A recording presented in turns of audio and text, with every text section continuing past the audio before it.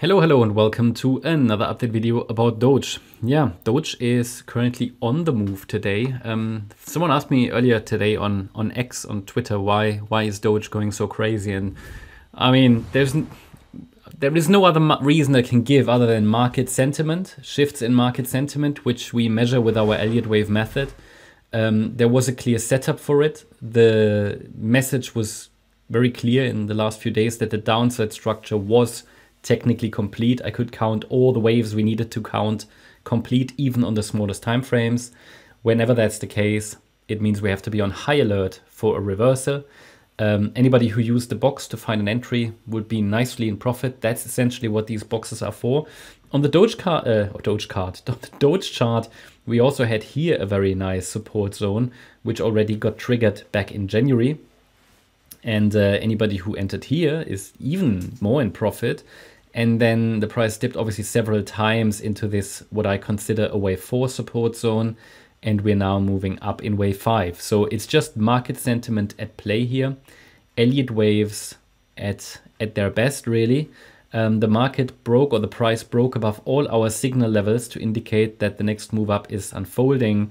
Now, at the moment, there is no sign of exhaustion at all, and we broke above the resistances. I think now it would be important for the market to, well, I actually showed you all of that in yesterday's video, right? How we could do a retest here, but there were not many retests. There was a bit of a retest here, maybe from the lowest, let's say the lowest breakout point here. That was the previous swing high. It didn't even give us a nice inverse head and shoulders. That would have been like textbook. It just broke. And there hasn't been any retest, and that's a little bit problematic, okay? Not necessarily a disaster, but the rallies without solid retests of previous breakout points or resistances, it's just not really Elliott wave stuff, but obviously, you know, you lack the structure that can then also act as support. Basically, what in an ideal world happens is when we get a move out of a range, you know, like a breakout, and we retest. Okay, you could say maybe there was a retest here, but then this just broke. And yeah, it would be nice now to at least here get a bit of consolidation after breaking out above this green line, which is defined at 16.4 cents. And then also here we have that descending trend line.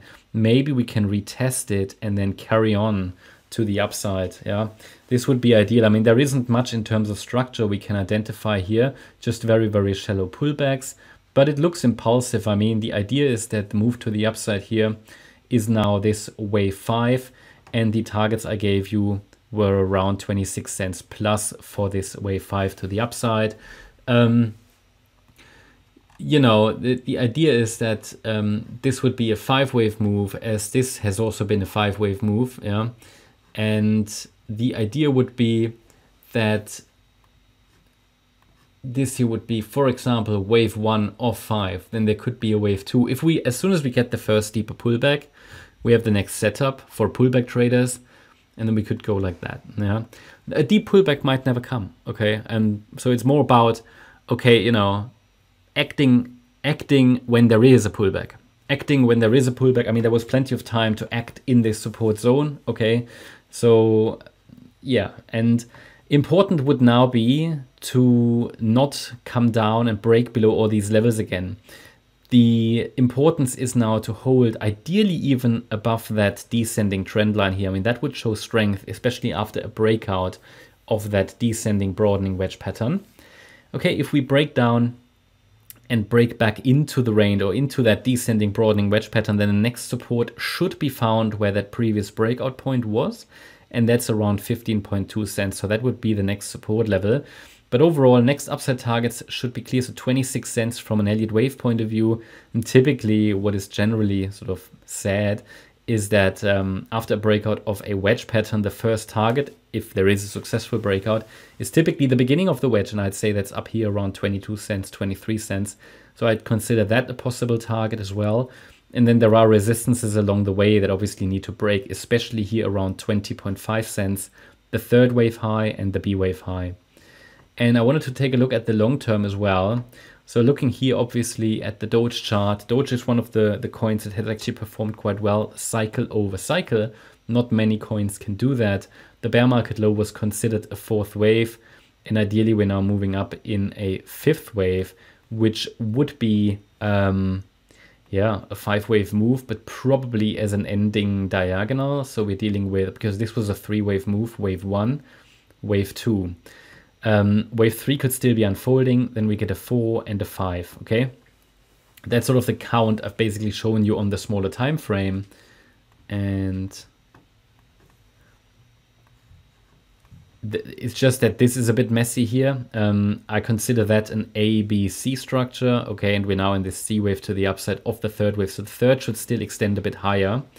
Looking at Fibonacci extensions, when we talk about the bigger picture here, I think the third already did what it needed to do. Just about. I mean, it would be best if this third would extend a bit higher, possibly to 27 cents even.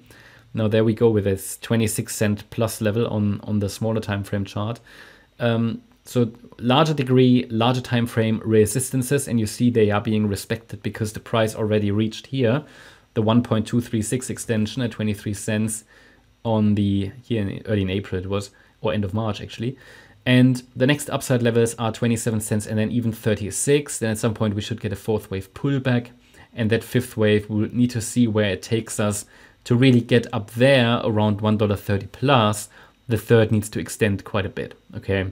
So we'll see how that structure comes together. It is only a diagonal, it's not impulsive, so it will be difficult and there will be lots of ups and downs along the way. That's my update about Doge.